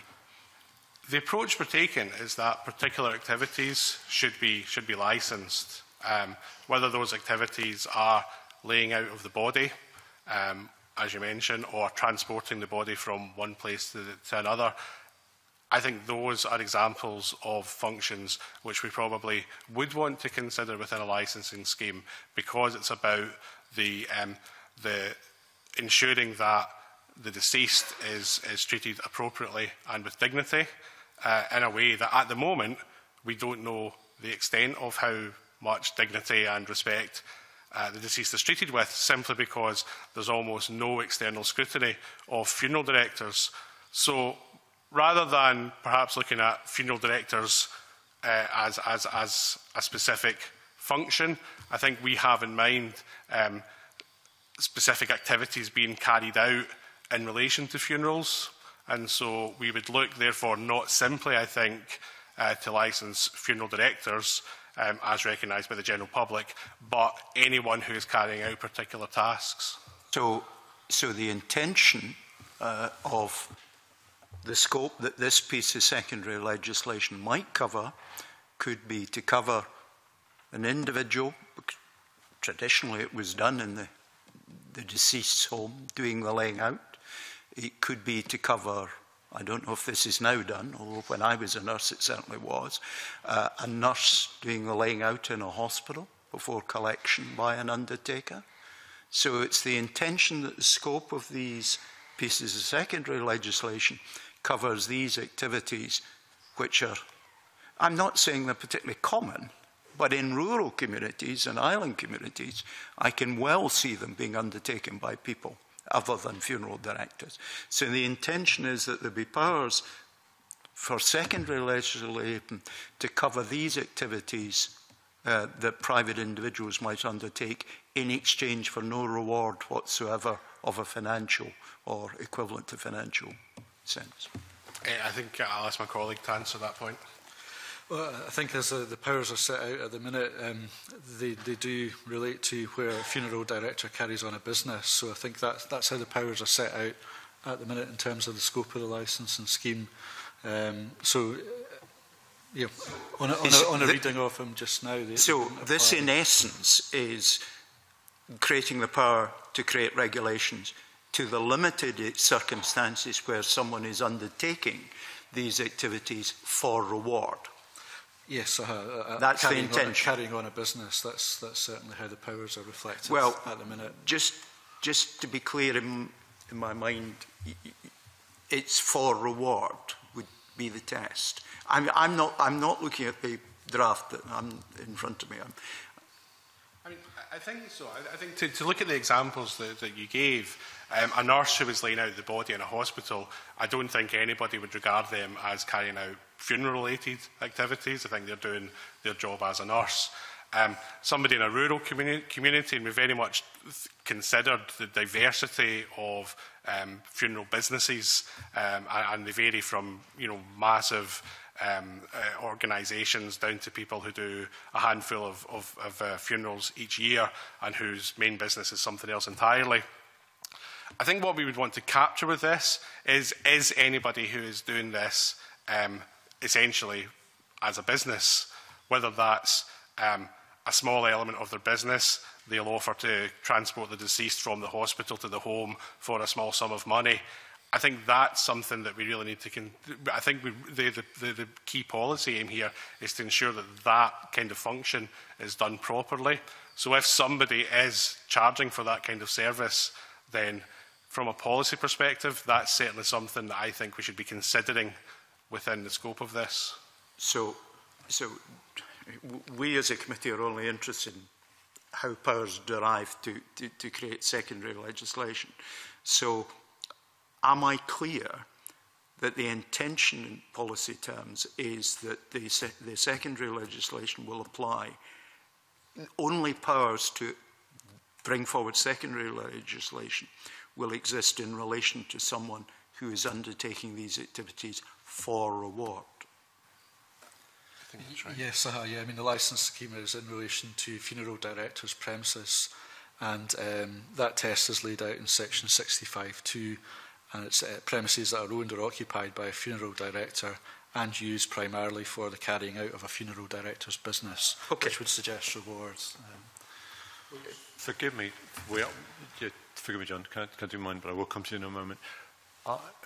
If you're talking about the premises, but we're not talking about the undertaker or the activities, then surely most of the transport can't be covered.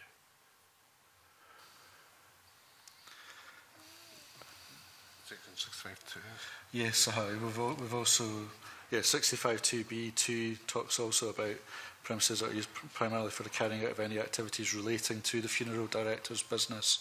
So that may suggest the sort of element of the heresies being used. Forgive me, I haven't got that detail in my head. That makes perfectly good sense. Is there then a risk that there's going to be some place, some door within a hospital beyond which the nurse won't go because somehow that's somebody else's job and you have to be licensed to go there? I shouldn't think so, because I don't think that type of scenario would be regarded, as the bill is constructed, as being primarily used by the funeral director or for the funeral director's business. It would certainly be something that was used in relation to the deceased, but not necessarily used primarily by a funeral director or as part of that funeral director's business. Okay, let me leave it there. John, did you want to just come in on this one? It's related. So, I mean, theoretically, and this may not commonly happen, but somebody could be a full-time funeral director, that's their living, but they have no premises, so they wouldn't need a licence? Well, the way the power is drafted at the minute is related to licences for funeral directors' premises and the carrying out of their business on that premises. So that's how we've laid it out. So it's very much the premises, it's not the person or the activity, right? It's, as it's laid out in the bill on introduction. Thank you. Collectively straying fairly close to policy here, but I think we're bringing up some interesting points which you might like to reflect on. Richard, shall we come back to, I think, code of practice? Yes, to take you to section 67, which creates a power for Scottish ministers to issue codes of practice regarding exercise of functions by burial authorities, cremation authorities and funeral directors. Now, section 67(5) states that a burial authority, cremation authority or funeral director must comply with any applicable code of practice. But why is it considered appropriate to issue a legally binding code of practice without any form of parliamentary procedure being attached to that code? And given that, how is it expected that compliance with that code will actually be enforced?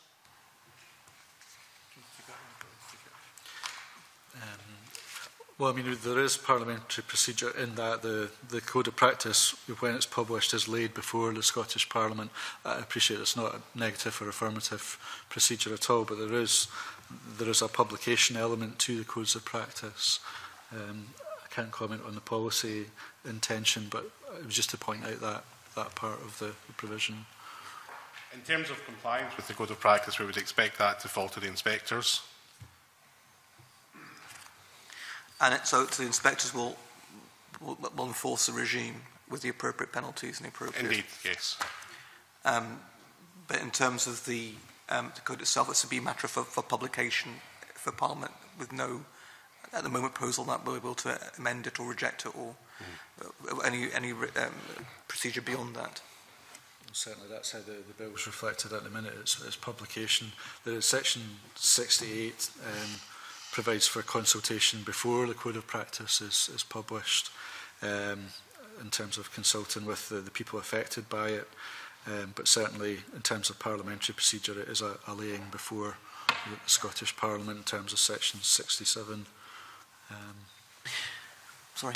So I'm just going to add to that. I think in drafting this, we had particular consideration to particularly recommendations made by Lord Bonamy in terms of codes of practice that should be issued to various parts of the funeral industry. Now, I know that many of those codes of practice have now been developed with stakeholders and are in place. And I think what we sought to do with Section 67 and Section 68 was really try to give some sort of statutory footing to those codes of practice, to just try to underline their importance and to try and underline the value of various stakeholders complying with them. Subsection 67(1) A, B and C talks about the carrying out by a burial authority of functions, the carrying out by a cremation authority, the carrying out of the functions of a funeral director. I think in drafting this we had a mind to the codes of practice working in conjunction with regulations that we've set out elsewhere. In hindsight, however, I can see that there is perhaps an issue there where there's perhaps in trying to provide additional strength to the codes of practice, we may have inadvertently actually made it slightly less secure in that there's no full scrutiny by Parliament. So I think in hindsight that's certainly something that we could look again at. Reflecting that further. I think we will. Yes. Publication. If I just extend that though on that point, and forgive me, this is a jurisprudence morning, but since when has legislation been to underline something in importance? Sorry, I may simply have misexpressed the policy intention there. I think what I'm trying to suggest is that given that the codes of practice are already coming into force, we feel that there's actually value in putting them and actually giving a statutory footing to those codes of practice. I may slightly just have misexpressed what goes first, and apologise for that. I'm not trying to pick over your words particularly, and forgive me if that was the impression I gave. It was more a matter of if something doesn't have a procedure for the enforcement of it, then saying it's enforceable doesn't actually help. Enforceable in terms of compliance if you have with to the code of comply practice. with something, then unless there's some repercussion for not complying with it that's on the face of what you're dealing with, then why is it there? If I could just jump in there, it was section 61 in terms of the regulations that can be made in relation to inspectors. Simon mentioned that it was the intention that inspectors enforce the legislation and the codes of practice. There is a specific power in section 61(3) where we illustrate all the matters that may be covered in the regulations. There is one that relates to steps that may be taken by inspectors for the purpose of ensuring compliance with requirements or conditions contained in the enactments, codes of practice or guidance applicable to the bodies. So that would be where the enforcement part of it would come in, would be in terms of functions placed on inspectors under the inspection regulations. So that's where the link is made between the two. Right, and with you there, could you then please just elucidate what the powers of the inspector are to enforce that? Well, that's something that would be expanded in the regulations themselves in terms of the steps that they may take to comply with them. So that would be something for the secondary legislation that we'd have to consider in the light of the models of inspection that we're considering at the moment. Right, so we may in time, and I hesitate to draw the analogy, get finished up in the same kind of place as factory inspectors who might have the ability to stop something from happening, might have the ability to prosecute something, might have... But all of that's going to come in a regulation. I think from a policy perspective, I think that would be the intention, and I think as Graham has explained, we would look to set that out in more detail in regulations. Right, thank you. Okay, thank you, Richard. I was going to move on, but I think obviously you made a point you're going to reflect further on simple publication or laying before Parliament of the Code of Practice. I think that's welcome. I'm sure the committee might want to return to that in future as well. My next question is on the application of the provision of this bill to future circumstances and new methods of disposal of human remains as practice develops in this area. And why that decision has been made that it should be this bill and the provisions of this bill applying to such practices rather than introducing prime legislation on this matter at such time in the future as is considered necessary when these practices evolve. Can you explain further which provisions of this bill also would be likely to be applied in respect of any new methods of disposal of human remains? Yeah. I think we've drafted this section very much with the eye on future-proofing the bill. There are a number of different techniques for disposing of human remains which are either in use in other countries or are being developed. As far as we're aware, there's no particular barrier to any of those techniques being implemented. So, for example, resumation is a process whereby the body is dissolved in a chemical solution and you're left with bones which are then ground up to make ashes. There's various states in the USA where that's already used. We're aware that some companies in Scotland are interested in that. As far as we're aware, there's nothing to prevent them offering that service at the moment. We think that the power in the bill will mean that if anybody does bring forward such a technology and starts to offer it, we would be able to very quickly regulate that process. It doesn't preclude primary legislation being brought forward to cover that specifically, but it's certainly intended to allow a process to be regulated for, at least in the short term. In terms of what particular parts of the bill it would apply to, I think that would depend on the particular technology that was introduced. So, for example, to use resumation again, resumation is arguably more close to cremation than it is to burial. So perhaps if resumation was offered by a cremation authority or a burial authority or a funeral director, those parts of the bill which relate to cremation and which then could be read across to relate to resumation might be the parts of the bill which were used in that way. Thank you. I've just got one final question. No one's got any further points on that area. My final question is in relation to Section 70, and it comes back to the issue of the creation of penalties and whether they're in regulation on the face of the bill. Section 70 permits the suspension of certain enactments where ministers consider such action to be necessary or expedient for the purpose of protecting public health, and such regulations may include provision creating criminal offences punishable in this instance by a fine. The regulations may also impose other penalties or sanctions in respect of any contravention of or failure to comply with specified provisions. Now, these additional sanctions, penalties, again, they aren't set out on the face of the bill. So why is it appropriate to take a power to impose unspecified penalties or sanctions for non-compliance in addition to any criminal offences? And why are these additional penalties or sanctions, again, not set out on the face of the bill? The additional sanctions in section 73C. Well, I mean, again, I think the answer was to create flexibility to allow us to respond to emergency situations, and beyond creating sort of criminal offences, we may need that flexibility to impose other sanctions in an emergency situation. What emergency situation would you foresee then? Because presumably if it was an emergency covering, 24, 48-hour timescale, then even the factors in regulation is going to help in that circumstance. So I'd be interested to know what sort of circumstance you foresaw in terms of that emergency situation. I mean, certainly we can reflect on this as well. I don't have a specific example. I mean, obviously we would need to respond to specific circumstances that are unforeseen, and therefore it's kind of hard to come up with a specific example on the spot. But certainly we can reflect on your point. Well, that's appreciated. I mean, I think it comes back to the general point that you made at the beginning of the meeting around whether it's appropriate for some of these issues to be in regulation rather than the face of the bill itself.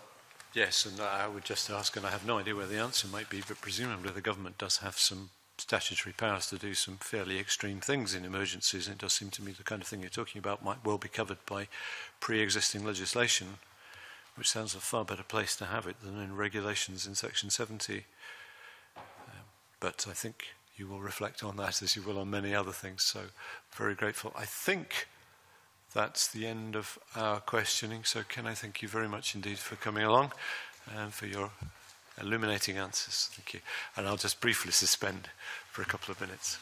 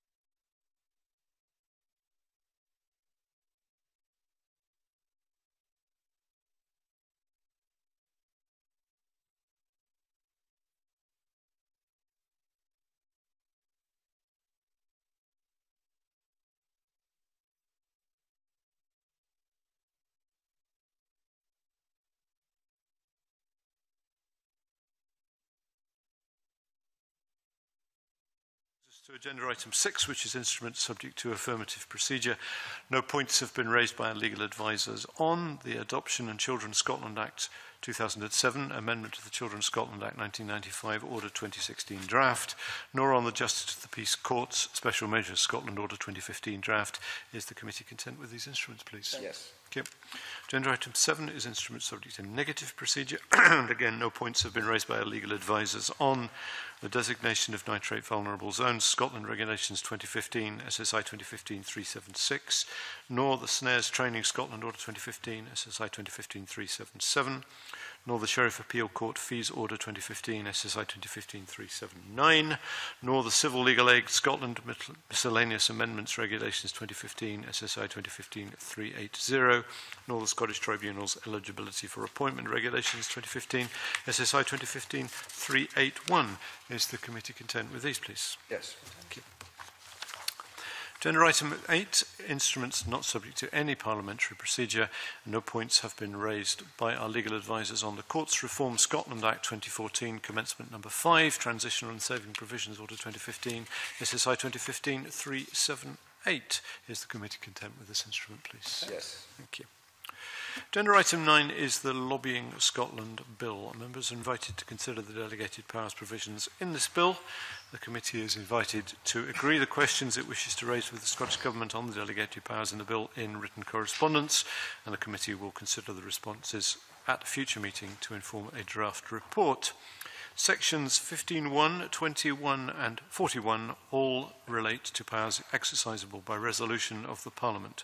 Section 47 of the bill makes general provision in relation to these powers.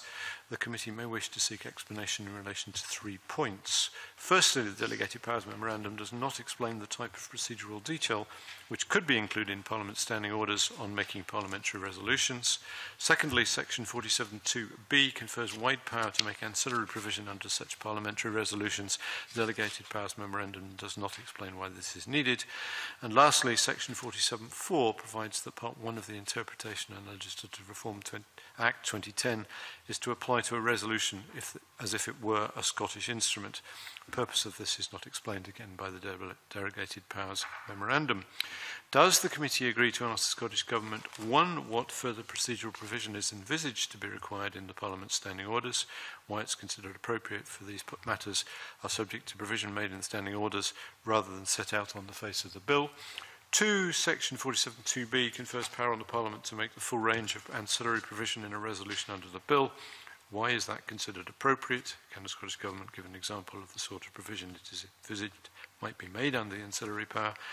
And 3, Section 47.4 of the bill provides that Part 1 of the Interpretation and Legislative Scotland Act 2010 is to apply to a resolution as if it were a Scottish instrument. Does the Scottish Government explain, can the Scottish Government explain the purpose of this revision, please? Is the committee content with those 3 questions? Thank you. Yes, that's reformed. Section 15.2 enables primary legislation in sections 4 to 14 of the bill to be modified by a parliamentary resolution made under section 15.1. Does the committee agree to ask the Scottish Government, 1, to explain why it is considered appropriate for the Parliament to have a delegated power to modify provisions of the Act as passed? 2, regarding the choice of procedure, why it's considered appropriate that the power of section 15.1 is exercised by parliamentary resolution, notwithstanding that it includes provision to modify primary legislation. Yes. Part 3 of the bill makes provision for the investigation of complaints and reporting to Parliament by the Commissioner for Ethical Standards in Public Life in Scotland as part of the oversight of the registration regime. Section 31.1 provides that the Commissioner, in carrying out those functions, must comply with any direction given by Parliament. Section 24.5a empowers the Parliament to specify in a direction classes of case in relation to which the Commissioner is required to report to Parliament in specific circumstances. Does the committee agree to ask the Scottish Government, 1, in relation to the power in section 31, why it's considered appropriate that provision regarding the handling of complaints is dealt with in directions rather than set out on the face of the bill? 2, can it give examples of the sort of cases under which it is envisaged the Parliament might direct the Commissioner not to carry out an assessment of a complaint or an investigation into a complaint? 3, in relation to section 24.5a, in what sorts of cases where a complaint is inadmissible by virtue of the rules in sections 23.3, it is envisaged that the Scottish Parliament would direct the Commissioner to report, why it's considered appropriate to specify those classes of case in directions rather than on the faces of the bill, and 4, what further procedural provision for directions under the bill, including as regards publication, is envisaged to be required by the Parliament's standing orders, why it's considered appropriate these matters are subject to provision made in standing orders rather than set out on the face of the bill. Yes. Section 44.1 provides that the Parliament must publish a code of conduct for persons lobbying members of Parliament. Does the committee agree to ask the Scottish Government for an explanation as to A, why it is being considered appropriate the section does not include requirements for persons to comply with the code or have regard to the code, and B, why it has been considered appropriate the section does not contain any sanction or enforcement provision in relation to a breach of the code? Yes. Thank you. That completes the public section of the meeting, and I move into private. Thank you.